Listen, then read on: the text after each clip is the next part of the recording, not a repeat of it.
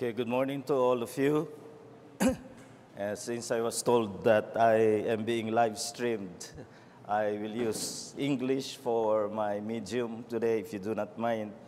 But I remember that the last time I addressed this subject, that was 6 years ago in a theological forum in Grace Ministerial Academy, I had answers and criticisms coming from America and Canada, so I don't mind the infamy. But we will be addressing this subject, and I hope we just focus our minds on the subject and not think about any controversy we are embroiled at the present, and only think whether this is what our confession is teaching, and more than that, whether it is what the scriptures are teaching. That is my interest, that is my real concern, and what I want to see and what I want to show is that there's this present controversy that is boiling in many areas of the Reformed Baptist community is because of a misreading of the 1689 Confession. And I want to guide us all through this misreading, and then a rereading, which means we go back to the 1689 and let us look at the words themselves, and more than that again, try to ground all this in the scriptures. So yun ang gusto nating gawin, na ang ating pinaninindigan na 1689 Confession, yun ba talaga ang itinuturo, at higit doon ay yun ba ang itinuturo ng salita ng Diyos. So we will begin with this titled Covenant, MISREAD and REREAD, and we are looking at how it is taught in the 1689 Baptist Confession of Faith. Let me begin with a key text in Ephesians 2 and verse 12, where Apostle Paul is describing the Gentiles in their former lives before they became believers in Jesus Christ. What was their status? There is a description here that is very relevant to our subject, and one that I believe gives a very clear understanding of how the New Testament, in this case the Apostle Paul, understood the past covenants. In Ephesians 2:12 he says, "Remember, you were at that time separated from Christ, alienated from the commonwealth of Israel, and strangers to the covenants of promise, having no hope and without God in the world." Now, you can look at these lines as parallel to each other. One line is saying the same thing of the next line, but in a different or from a different angle.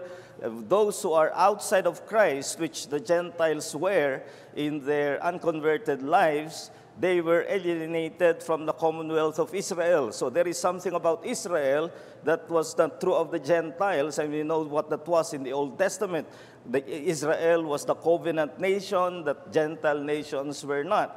But take note here what it says in the third line, strangers to the covenants of promise. So it uses the plural, and it uses what we call in exegesis a genitive, that is the construction noun of blank noun, and the second noun here is meant to describe the covenants. So they are plural, which refers to several covenants in the Old Testament, and they are all covenants of promise. So promise is the characteristic of all the covenants from the Old Testament until now in the New Testament. And because they were outside the covenants of promise in the Old Testament, they have no hope, they have no God in this world. And that means that it is only because they have come to Christ in the new covenant that they are now part of the children of God, part of the covenant people of God. So this is a very important text to make us understand whatever we say of the past covenants. The Apostle Paul looked at them as covenants of promise. Now you will see why I'm making a very strong emphasis on this. So we are looking first at covenant. Ano ba itong covenant? Why are we emphasizing covenant?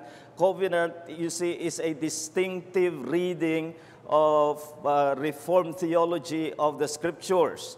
In contrast with dispensationalism, covenant reading of redemptive history is distinct from dispensationalism, which is the popular way of understanding Scriptures today. Now, both dispensationalists and Reformed theologians believe in redemptive history, meaning redemption did not come as a lump sum to Adam or to anyone in the Old Testament. It progressed. That's why there is a history of development, except that in the case of dispensationalism, their idea of progress is by changes of dispensations. So there is the dispensation of innocence that failed. They then go to other dispensations. And for the dispensationalists, the most important dispensation divisions are dispensation of law on the one hand in the Old Testament, and then dispensation of grace in the New Testament. That will be followed by the dispensation of the millennium, etc. A key thought, what dispensationalists are doing in establishing their position is their division of God's plan for Israel and the church. They are saying that God has a plan for Israel. You read that in the Old Testament, and that plan has not yet been fulfilled.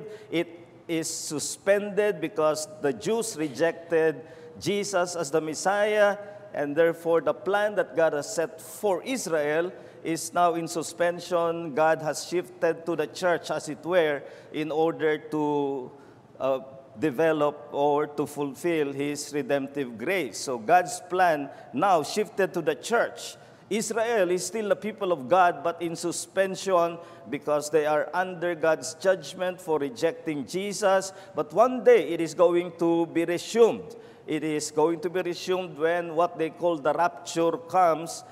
God will take, or Jesus will take, all Christians from the world, and what will remain will be Israel and all unbelievers, all Gentile nations. He will then resume what His original plan was for Israel, beginning with the rapture. Kaya ang mangyayari ay tribulation period, the Antichrist, suffering of the Jews, but the Jews will be converted, and then millennium, etc. Now, this is not our main subject, and I am just emphasizing the distinction of covenant appreciation of redemptive history.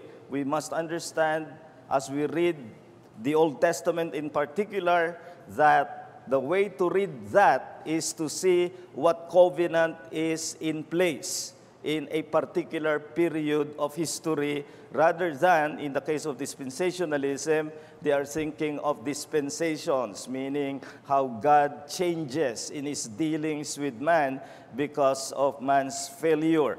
Our chief answer or key answer to dispensationalism, and I'm not going to develop it, just simply emphasize it, that God's plan for Israel in the Reformed perspective is now fulfilled and being fulfilled, and in fact expanded in the New Testament church. So what God has promised to Israel in the Old Testament has not failed, it has not been suspended, rather it is being fulfilled, but now in the church. Now, one charge that you will hear from some dispensationalists, and I will not name names, but one charge that you will often hear is you are resorting to replacement theology. By that they mean you are replacing what God has promised that should be fulfilled with Israel, and now you're saying it's being fulfilled in the church. That is not replacement. It is expansion. If just to use an illustration, if I make a replacement, I replace this with this, I'll discard this and then use this. But what we are holding is not replacement, but expansion, which means we keep this and we also add this. So nothing is displaced. The church today is composed of Jews and Gentiles who are all believers in Christ, and whatever God promised to Israel in the Old Testament in spiritual terms and in redemptive terms, they are now being fulfilled in the church. And that is why in Galatians 6:16, Apostle Paul calls the church the Israel of God. So much for dispensationalism. That is not our subject for today. But why the covenant? We need to understand why God is dealing with us in covenant terms. Redemptive history is through the progress of the covenant of grace, but why the covenant? Covenant is on top of creation. Remember, you and I are God's creatures, and as His creatures, He has His rights over us. And we have obligations to Him, regardless of anything that we can gain from obeying Him, regardless of anything that we may enjoy in obeying God. It is our obligation. Covenant is on top of creation.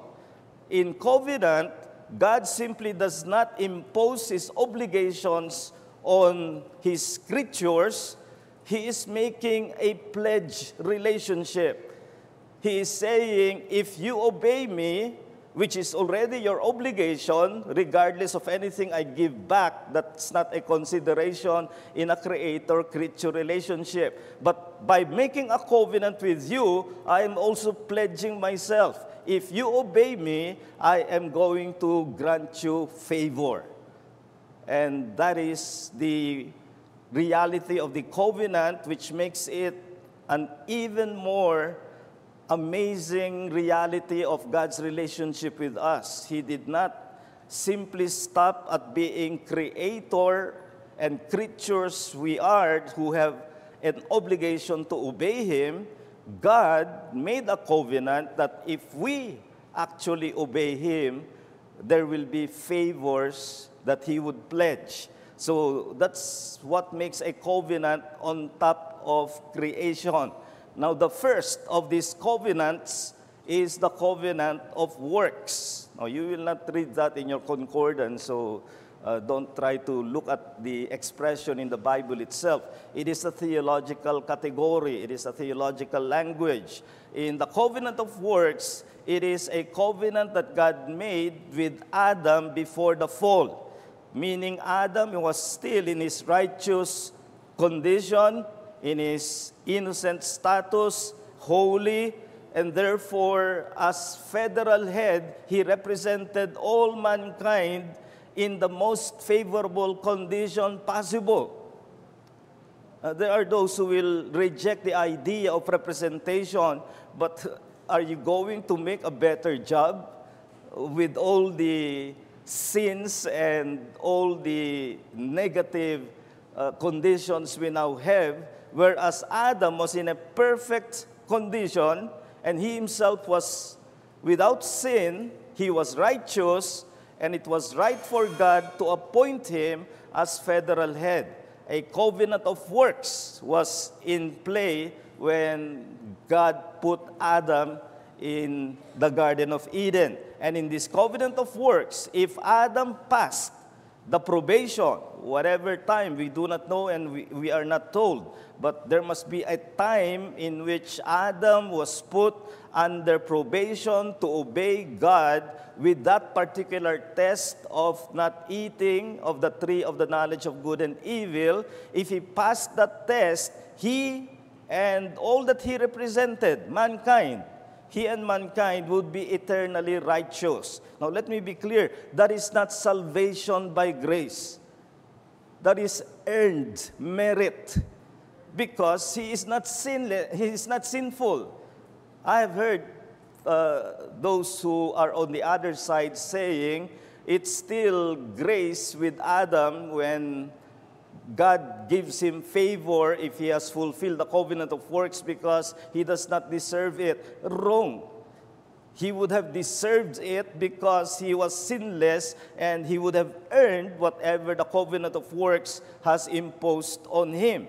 So that is the fact.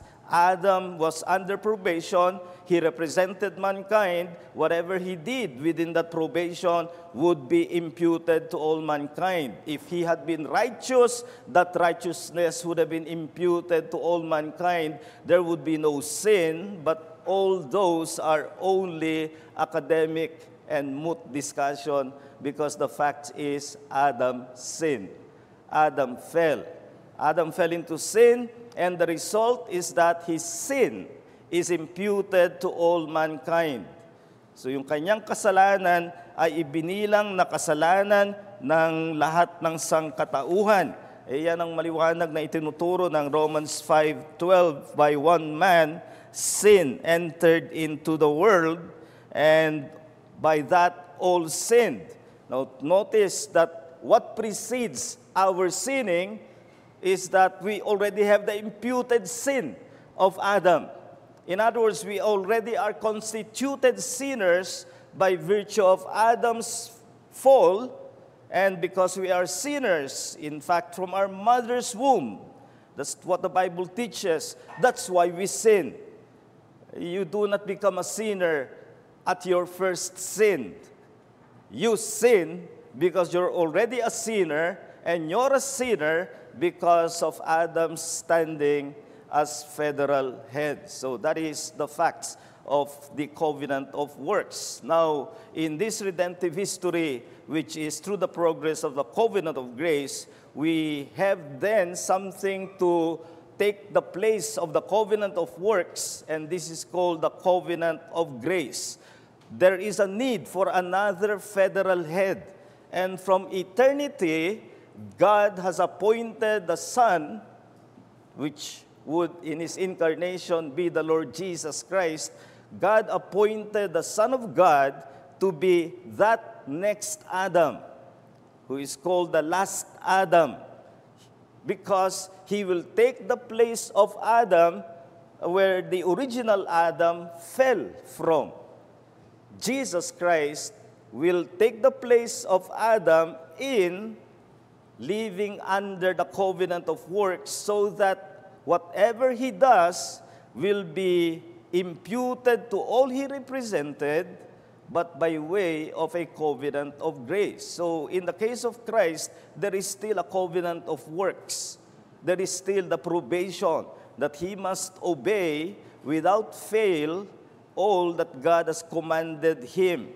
So in that status, he is the federal head of his people. Whatever he does, he will do in representation of his people, not just for himself, but for the people he represented. And in that way, he is still under covenant of works.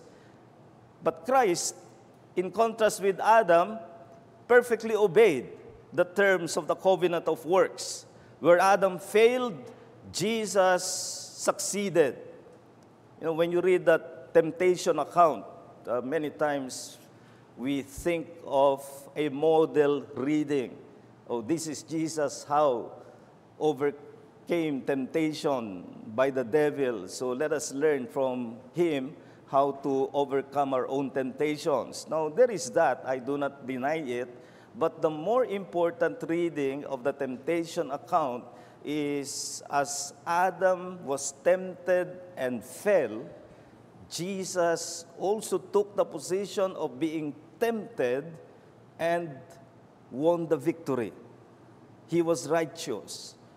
And that's only a piece of the whole account of Jesus' life, which was full of temptations, because Hebrews 4:15 tells us he was tempted in all points as we are, yet without sin.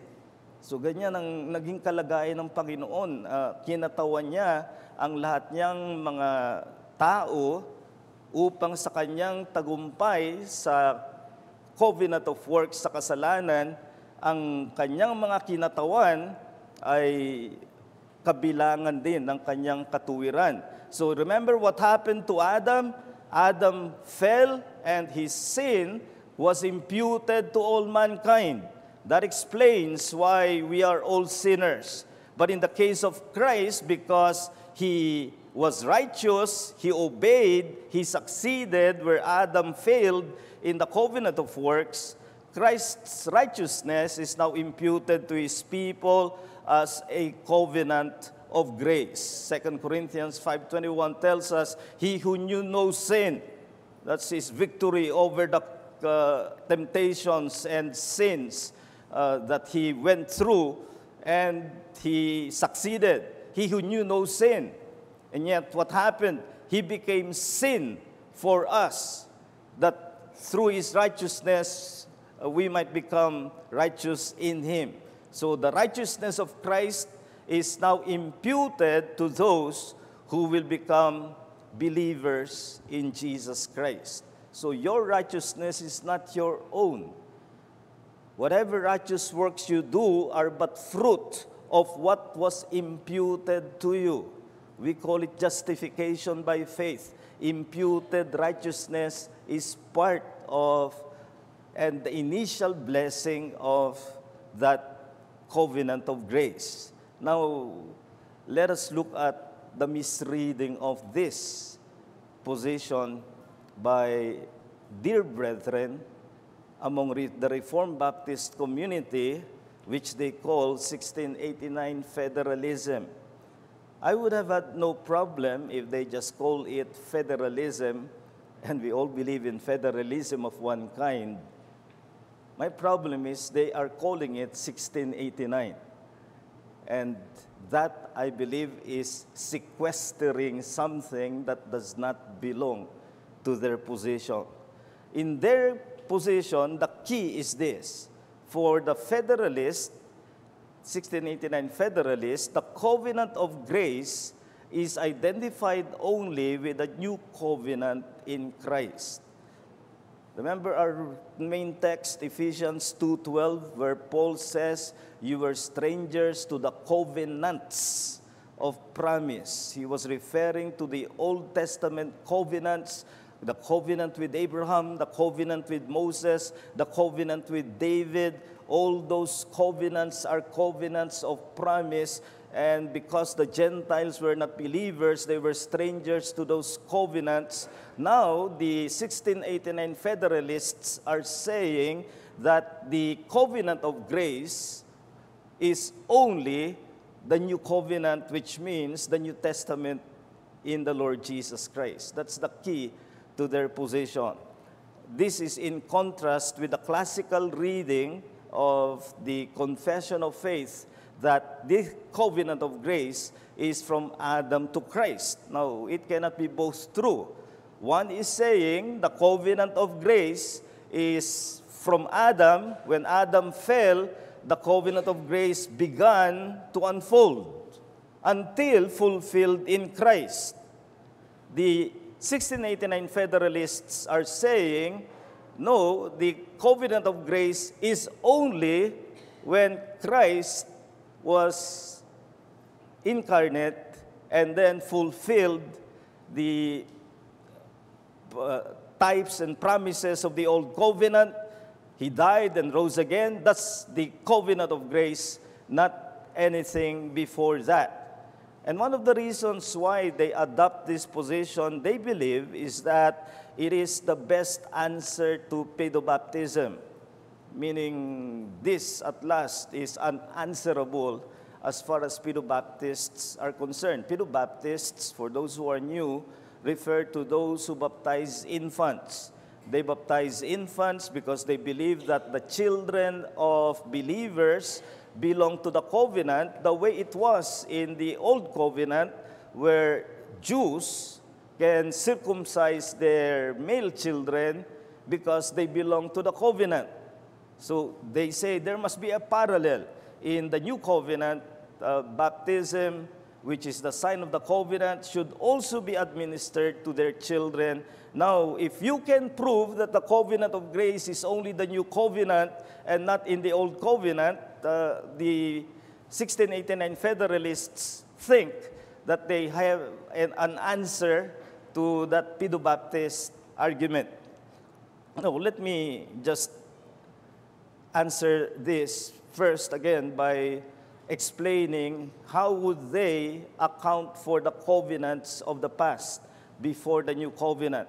Their teaching is that past covenants are republication of the covenant of works. Now, we can go very deep theologically here. I will not do that. I will try to simplify. So they are saying, remember the covenant of works with Adam. If you do this, you are going to be righteous forever. You will live. So the principle, do and live, becomes the slogan of the covenant of works. And they maintain that the past covenants, mainly the Mosaic covenant, must be a covenant of works of sorts by way of republication, because there are demands, these covenants demand works for life, particularly the Mosaic covenant demands works for life. And they love to use here Leviticus 18 verse 5 that says, if you do, you will live. But they fail to read it in its context. Leviticus 18:5 is preceded by Leviticus 18 verse 2, which says, I am the Lord your God.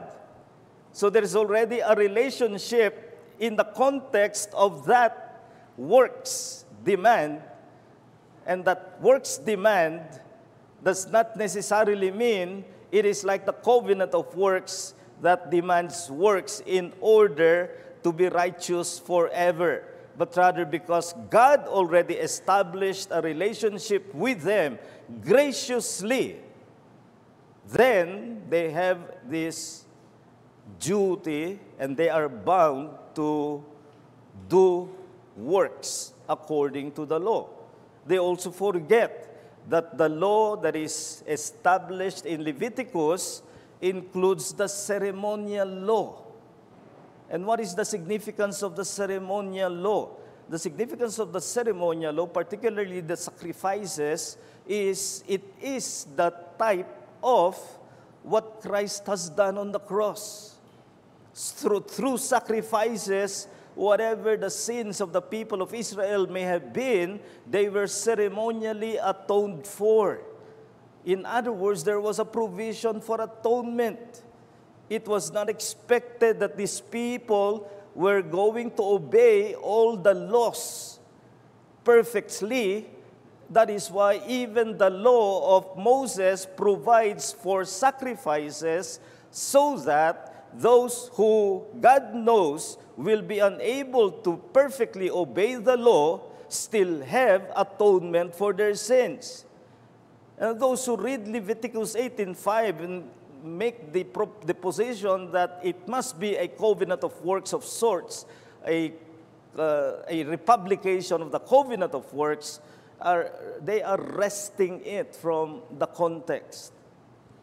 And when Apostle Paul, in fact, uses Leviticus 18:5 in two passages in the New Testament, one in Romans 10:5 following, and Galatians 3:10 following, you can study that later. What he is doing is indicting the legalism of the Jews, the Judaizers. What he is saying is, you are thinking that you can obey the law and find justification from obedience to the law, and in so doing, you are wresting from the context what Leviticus 18:5 is saying. You see here the danger always of reading a text and then isolating it from its context, making conclusions without the context, both of the original citation in the Old Testament and the way the Apostle Paul uses it in the New Testament. He is not saying that justification is by works of the law. And he is not saying that it was the case in the Mosaic covenant that justification was by the works of the law. That would be totally contradicting himself in many passages of his own letters. Galatians 2:16, we know that by the works of the law, no flesh can be justified. Paul will not contradict himself. What he is indicting is the legalism of the Judaizers who use this text, who use the law as the way of justification, and Paul is telling them, if you use that, then this is what the law really requires. And what that requirement tells you is you cannot. It's just like when Jesus told the rich young ruler who came to him, how shall I inherit eternal life? What did Jesus tell him? Obey the commandments.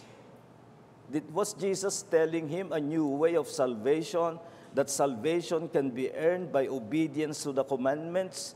No, he is using here what the reformers call the first use of the law. The first use of the law is to bring you to conviction, to a sense of helplessness. It is not saying that you can actually obey the law and earn justification. He is rather bringing to him a sense of helplessness. But instead of that, the rich young ruler even dug deeper and said, all the commandments I have obeyed from my youth.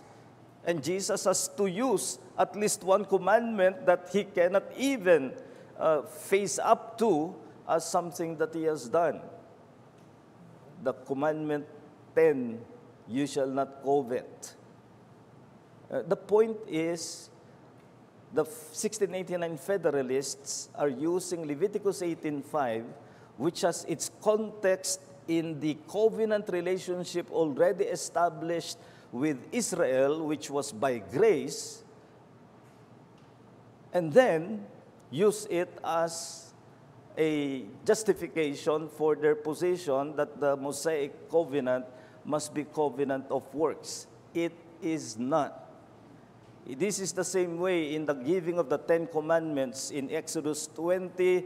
Before the first commandment was even given, the preamble of the 10 Commandments is God saying, I redeemed you from slavery to Egypt.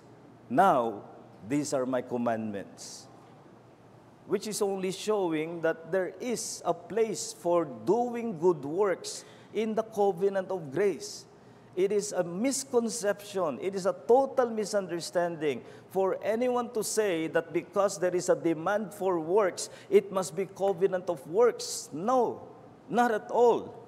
Demand for works as fruit of grace is consistent with the new covenant and with the covenant of grace. Ephesians 2:8 and 9, we are all familiar with that.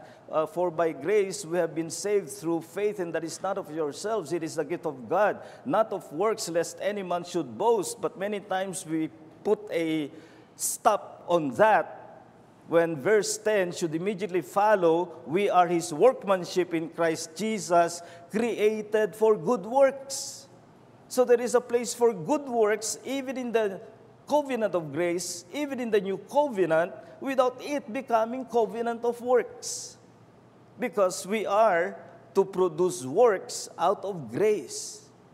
So that is the misunderstanding, again, in simplified terms, of the 1689 federalism. Now, how do we answer pedobaptism? Because they say this is the most effective answer.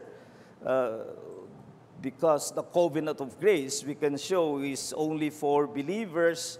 And what they mean by that is the new covenant is only for believers, and they are extending it to all aspects of the covenant of grace. But our answer is that the covenant of grace, as Old Testament and New Testament, is sufficient answer to pedobaptism.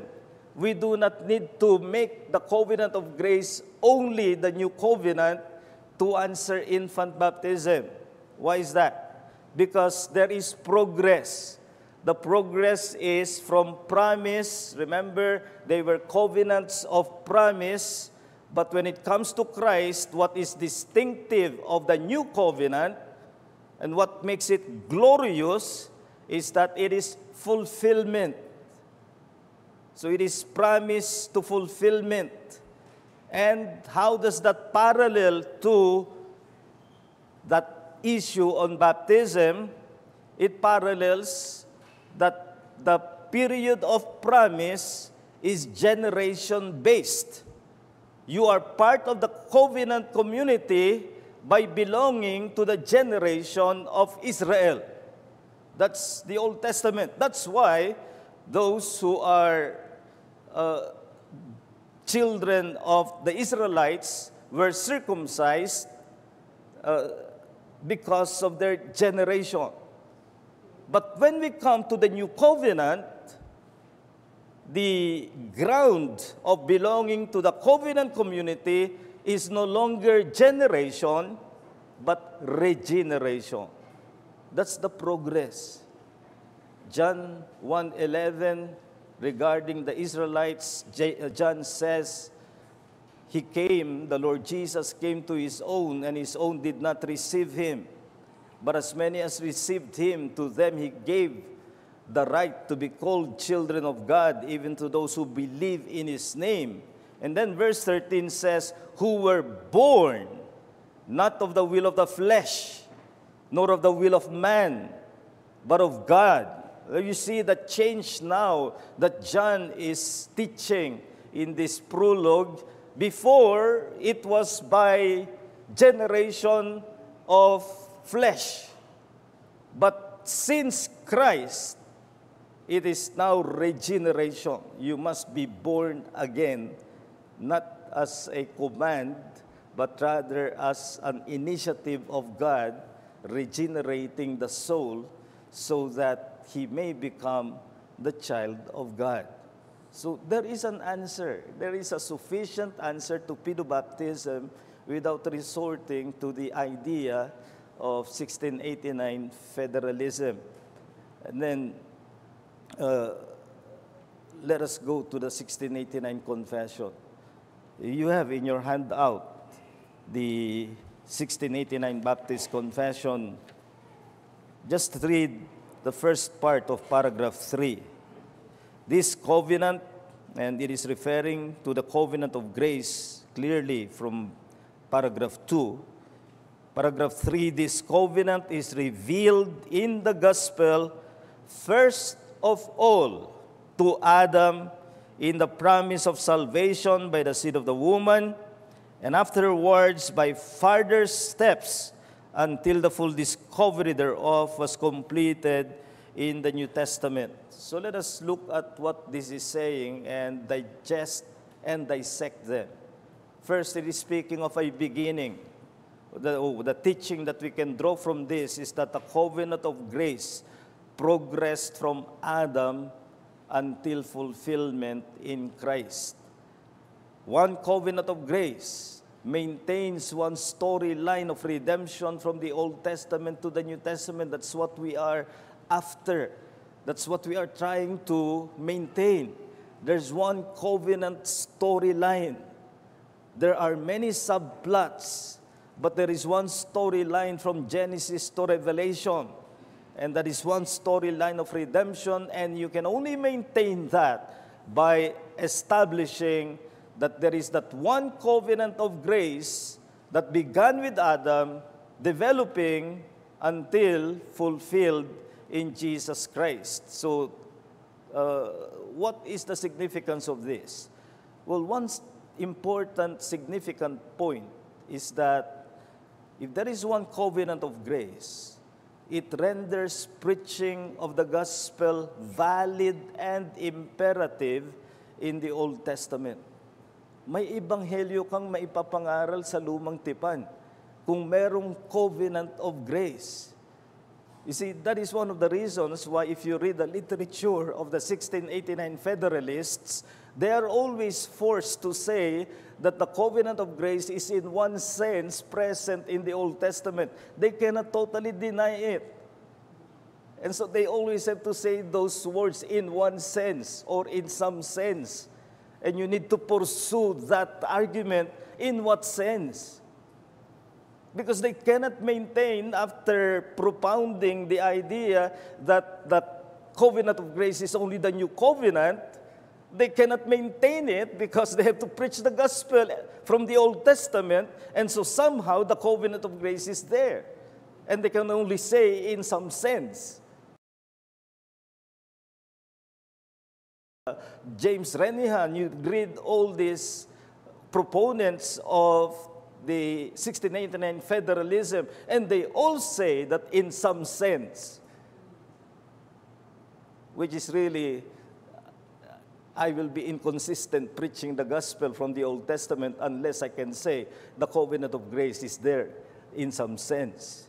How much easier it is to say that the covenants in the Old Testament are covenant of grace.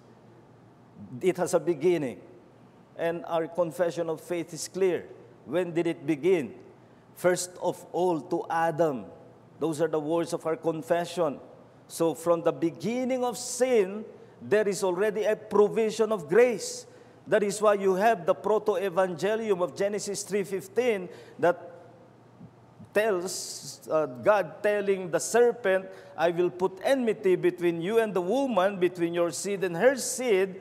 And you see there what from the very beginning Christians have understood as the first gospel, proto-evangelium. Because from the beginning of sin, grace is provided. Not only the beginning, it also tells us the unfolding, how it developed. It says, afterwards, by further steps. It's in the confession. And I'm a simple man reading this confession with a simple mind, and I can only understand it to say that what began as covenant of grace with Adam is now continuing in all of the Old Testament history, unfolding by further steps, that is progressing. There is progressive revelation of the covenant of grace in the various covenants of the Old Testament. From Abraham to Moses to David, they are all covenants of grace, covenants of promise. So they were in a promissory status, but the fulfilling belongs to the new covenant in Christ. So until the full discovery thereof, that's the language of our covenant. Christ fulfills covenant promises. That's why you and I are much more advantaged, because what we have is fulfillment. What those before Christ had were promises. As possessors of promises, they had the advantage over those who did not have the promise at all. But for those of us who possess the reality, we have the advantage over those who only have the promises. And that is what the beauty and the glory of the new covenant is all about. So one covenant of grace makes the fulfillment of Christ more glorious. So they think they are the ones making the new covenant glorious by making it the only covenant of grace. What we are saying is, by looking at the covenant of grace as that progressing treatment by God with His people from the moment of sin, going through the history of Israel in their moments of obedience and apostasies. And in all of this, grace continues to develop until fulfilled in Jesus Christ. That makes it all the more glorious. And therefore, from this, I want to make this final thought from Hebrews 8, verse 13, how we think of the new covenant. In speaking of a new covenant, the writer says, he makes the first one obsolete, and what is obsolete and growing old is ready to vanish away. So he is not disregarding the old covenant. He is saying it has made its function done. Its function is done. We now have the new covenant. So we now give glory to the new covenant The old covenant is no more. It's no longer operative. What is operative is the new covenant that we have in Christ, and the response should be, we glory in the covenant faithfulness of God. But you can only talk of the faithfulness of God if you bring it back to the very beginning. It has been God dealing with us in grace, developing in further covenants until the last and the fulfillment, which is the new covenant in Jesus Christ. So, my beef with 1689 federalism, they have the right and the liberty, and I respect their position on the covenant in terms of their federalism, but I dispute their use of 1689 as the ground of it. My challenge is, read the 1689. Read chapter 7, and it's all there. You cannot mistake it by simply reading it. The covenant of grace is from the beginning of sin until fulfillment in Jesus Christ. That's why you can read all of the scriptures with that funnel of interpretation that reveals the grace of God, ever growing, ever resplendent, until its final fulfillment in Jesus Christ. I'm ready for objections and bebot.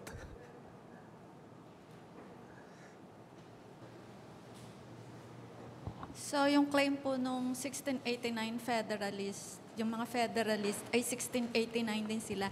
So, bali po, ang question ko, kailan kaya sila nag-umpisang i-embed no sarili nila as Federalist?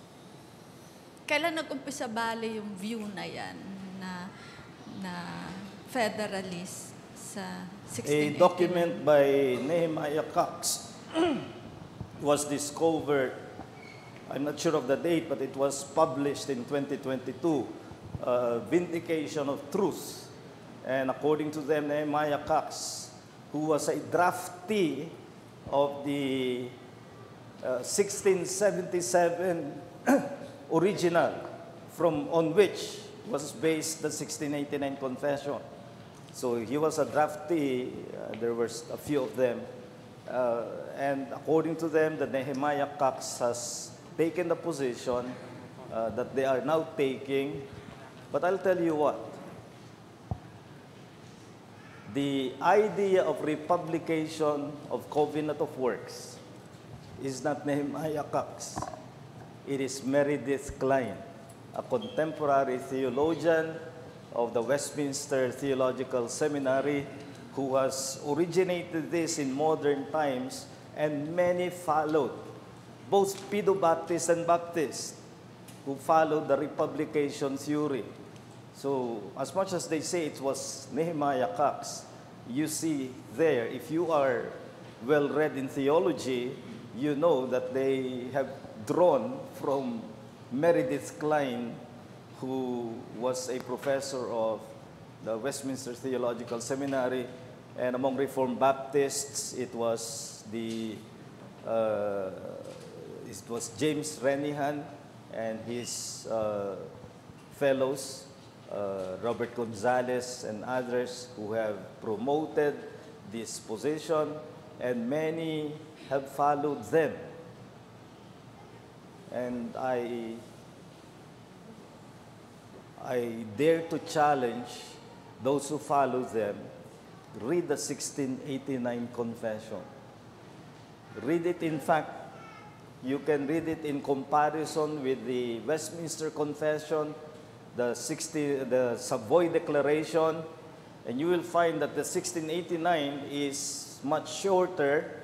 It deleted things that were written in the Covenant chapter of the Westminster and the Savoy. They made it only 3 paragraphs. in the 1689, but in those 3 paragraphs, they have simplified it so much that you cannot mistake them saying that the covenant of grace began first with Adam, then further, it says, afterwards by further steps until full discovery. You have that language. How else can you read it than that the covenant of grace was there in Adam?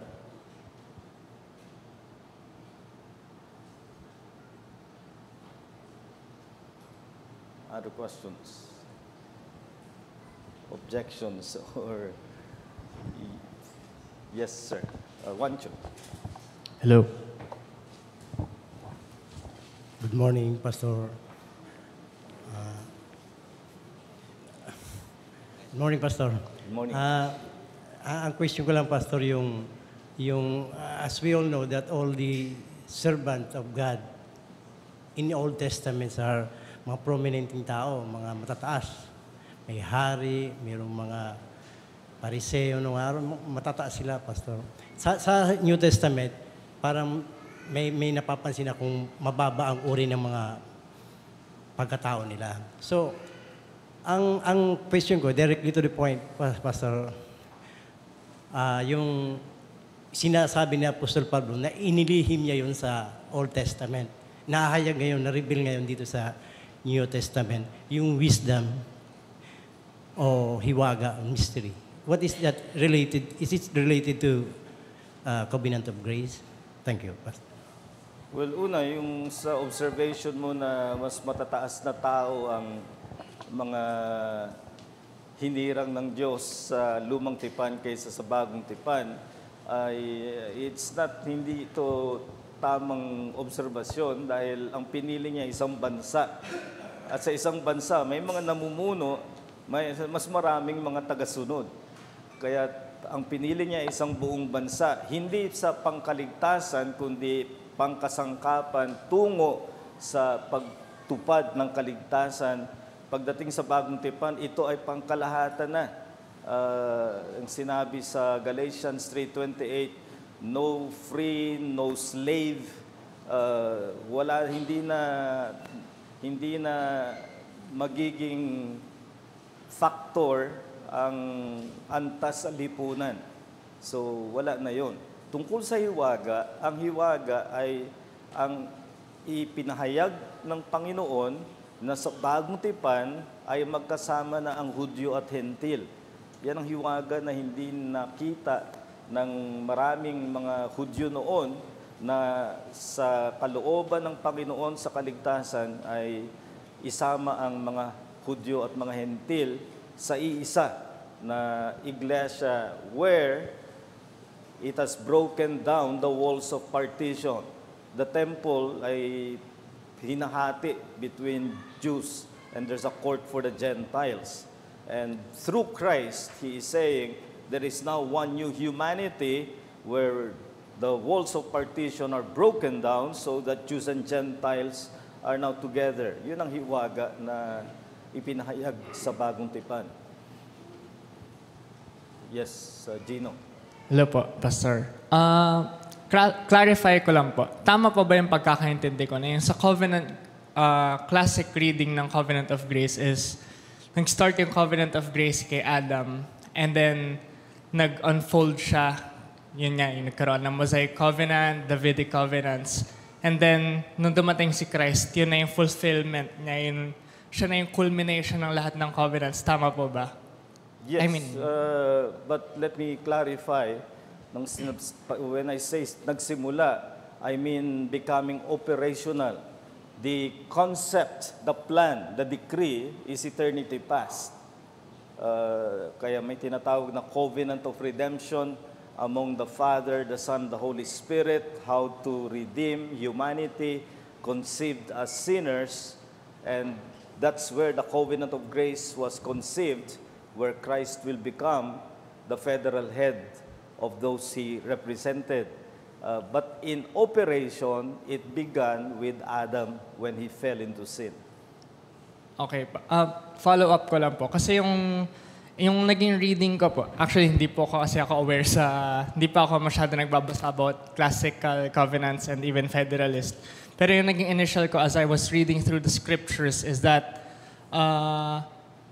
yung nangyari nung binigay nga ni God yung proto-evangelion kay Adam, di ba? And then nung nag-unfold siya, mystery para sa kanila, sa Jews, yung chosen people, yung covenant of grace.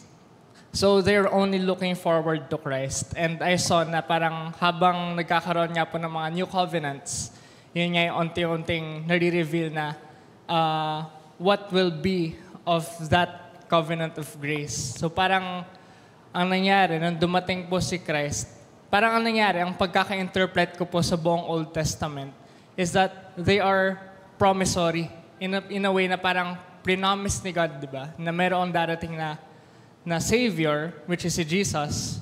And so, nung dumating si Jesus, dun parang na-reveal na mayroong covenant of grace na hindi lang na-reveal, parang doon nag-culminate na parang yung purpose pala lahat ng covenants na yun is to point towards Christ. And so, that is the parang covenant of grace. Iniisip ko po kasi, Pastor, kung may parallel siya sa, di ba po sa eschatology, we know that we are now citizens of heaven through Christ, diba, by grace. So ngayon, we are looking forward to that.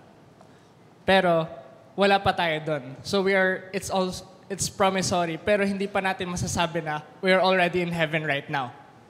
Parang iniisip ko pa na applicable po ba yung logic na yun sa aspect na yun? Yes, even today, we already have the realities, but not all. That's why we are called in a status of the already now and the not yet. We are still waiting for the consummation. The difference is, in our case, it has already begun. And we are waiting only for the fullness of the consummation. But we already have part of it. In the Old Testament, it's a promise. It's a promise that found fulfillment when Christ came.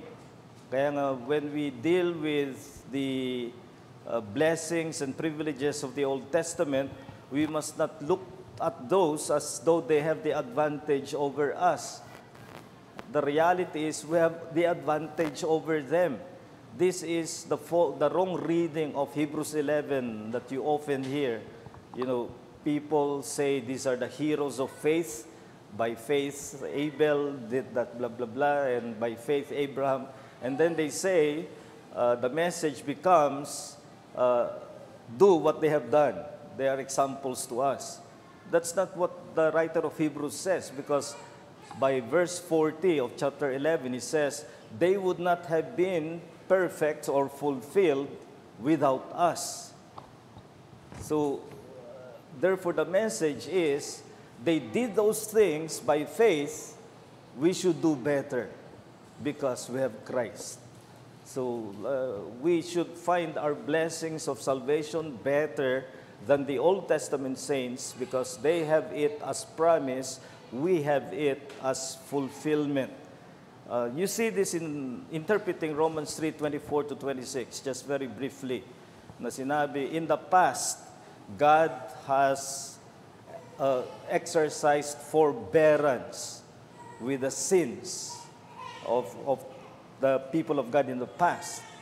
But now, because of Christ, there is propitiation, and God can be both just and the justifier of the one who believes in Jesus.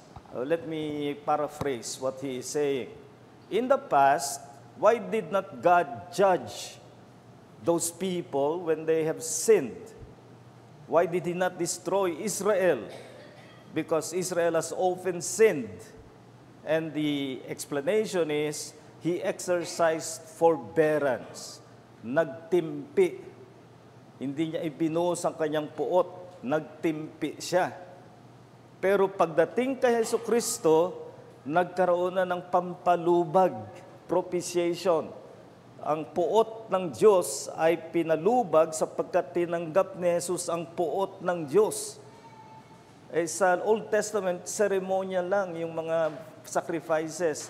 In Christ, fulfillment, talagang na-propitiate, the wrath of God was removed so that now, in reality, the people of God are justified and God remains just.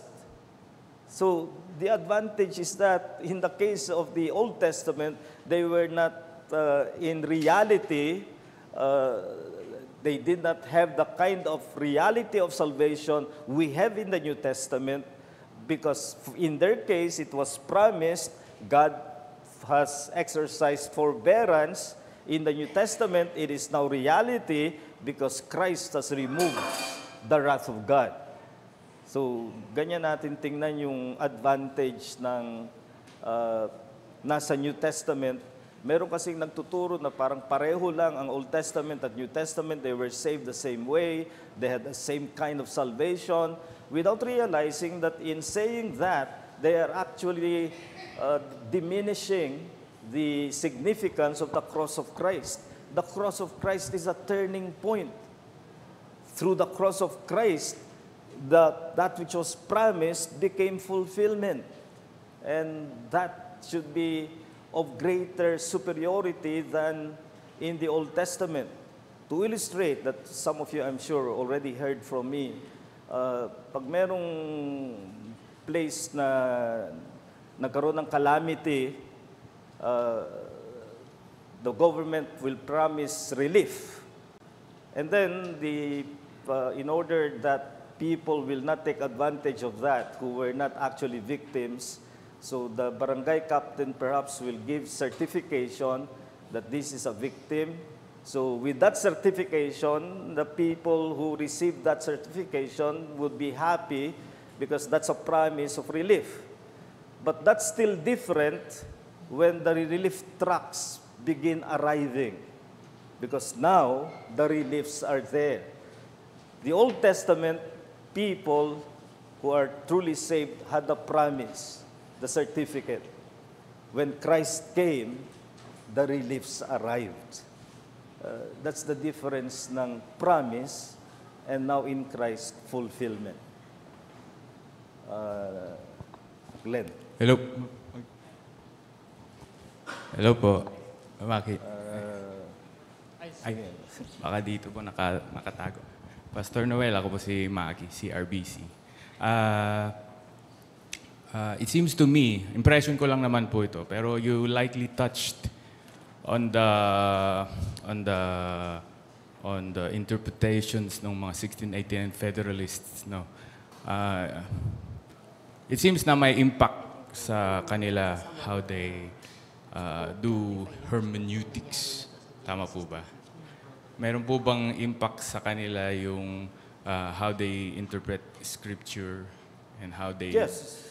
And since may tama po yung how they do scripture, should I be concerned na yung preacher should as a lay person sitting down on the pew, should I be concerned dun sa preacher whether he stands dun sa 1689 Federalists? Because may impact on the application, I suppose. Yes, if they will be consistent, but the fact is, and please don't take it wrongly, I mean this as a positive commendation of them. They are virtuously inconsistent. By that I mean, if they are true to their position that the Old Testament is covenant of works, it will be difficult if you are consistent to say that grace is operative in the salvation of individuals in the Old Testament. But it is in their heart to really preach the gospel even if they are preaching from the Old Testament. So they preach the gospel and I commend them for that. But in so doing, they are virtuously inconsistent. The problem is, this is what I always tell my students, when it comes to error, the children are worse than the fathers. What do I mean by that?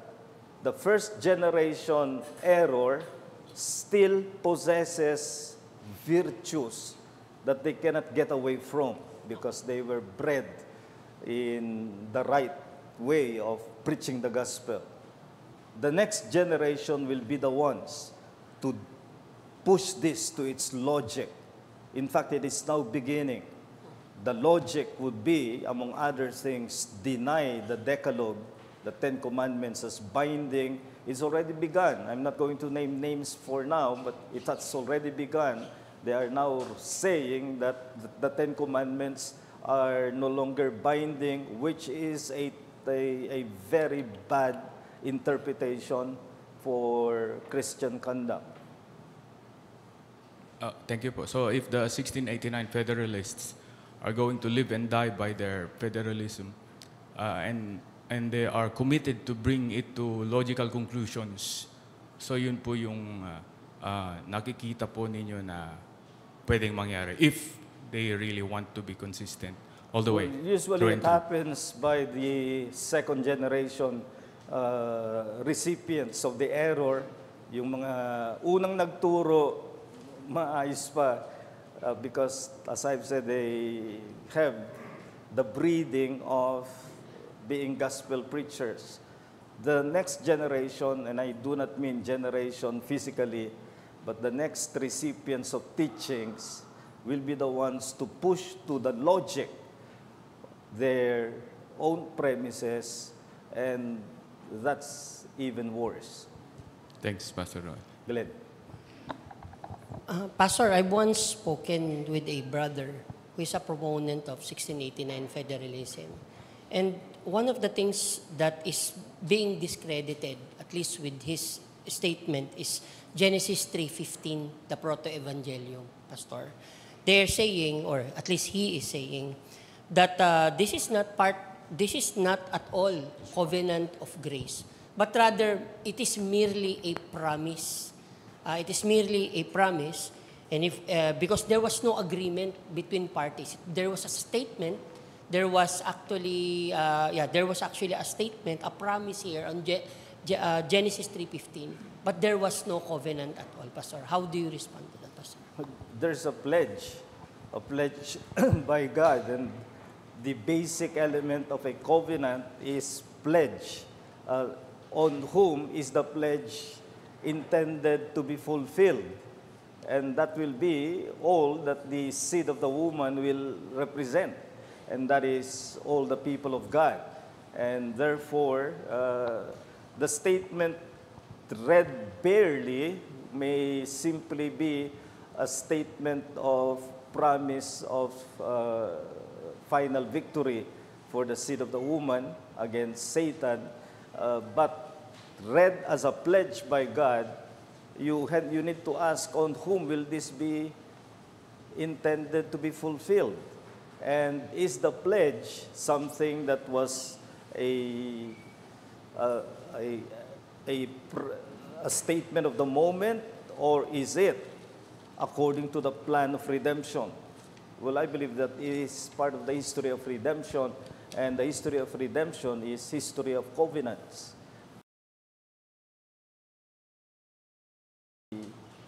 As a statement of the covenant of grace that began with Adam. And that has been the traditional reading from all sides of Reformed theology.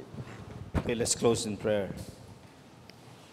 Our Father in heaven, we thank you, Lord, for your goodness to us in seeking to study what your word teaches concerning the covenant, and as it is expressed in our confession of faith, the 1689 Baptist Confession of Faith. And we pray that we may be clarified in our understanding, and understanding that you have dealt with sinners from the very beginning of Adam's federal headship. When he fell into sin, you have dealt with him by way of grace.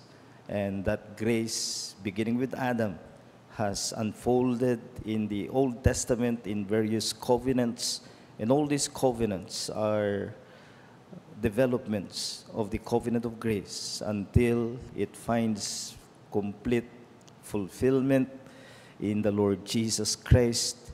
And even in that fulfillment, we have what is already now, and we are waiting for the not yet. But because of Christ, all those blessings of salvation are now guaranteed by the Holy Spirit.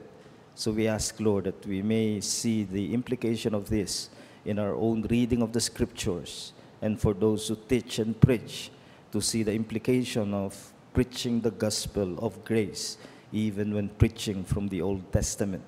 And we have the basis for that because we find the covenant of grace in all of the Old Testament. Grace indeed has shown itself greater where sin abounds. And may this be our conviction and our confession as a church and as the people of God. And we pray all these things in the name of our Lord and Savior, Jesus Christ. Amen.